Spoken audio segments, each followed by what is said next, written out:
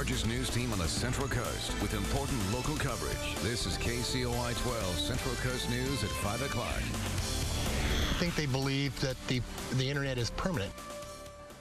Our top story at 5, a Facebook post leads to a high school student's arrest. Good evening, I'm Scott Hennessy. And I'm Melissa Mahan. Thanks for joining us. Police say that post showed a San Luis Obispo high school student wearing military clothing and posing with airsoft guns. Now here's a look at a picture of some airsoft guns taken from eBay. These guns look similar to real weapons, but they are just replicas that shoot paintballs or other materials. But San Luis Obispo police took the images seriously.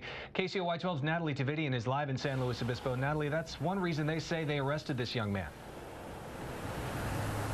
That's right, Scott, and police haven't released much information about that photo, but they say that it was credible enough to make the arrest. I also spoke with some parents near the high school today who say that it's important to teach teens to think before they post, and that's really something that's taught on many school districts today. In this fast-paced world of social media, words and images are posted in seconds.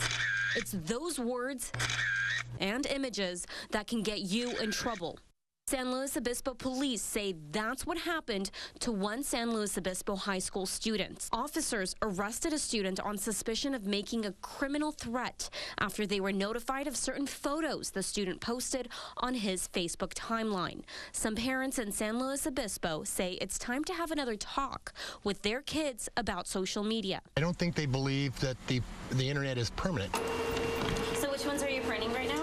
I'm printing one on bullying, which includes cyberbullying. Rick Robinette is the assistant superintendent for the San Luis Coastal Unified School District. He says there are 4 branches of social media issues on its campuses, including curriculum for kids as young as kindergarten through the 12th grade, and policies of discipline for cyberbullying and threats to schools. So cyberbullying includes the creation or transmission of communications, posting of harassing messages. The district says there's no way to keep up. Very hard to kind of get in control of things that have to do with privacy, freedom of speech.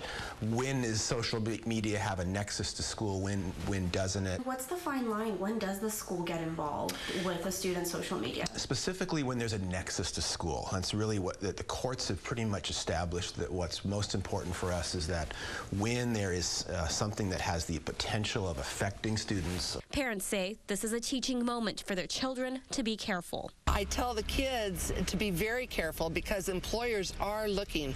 They go right to Facebook, and kids are losing jobs and they wonder why, but they're posting everything. Now, the school district, they won't comment on this specific case because they tell us it remains under investigation. Reporting live in San Luis Obispo, Natalie Tavidian, KCOY 12 Central Coast News.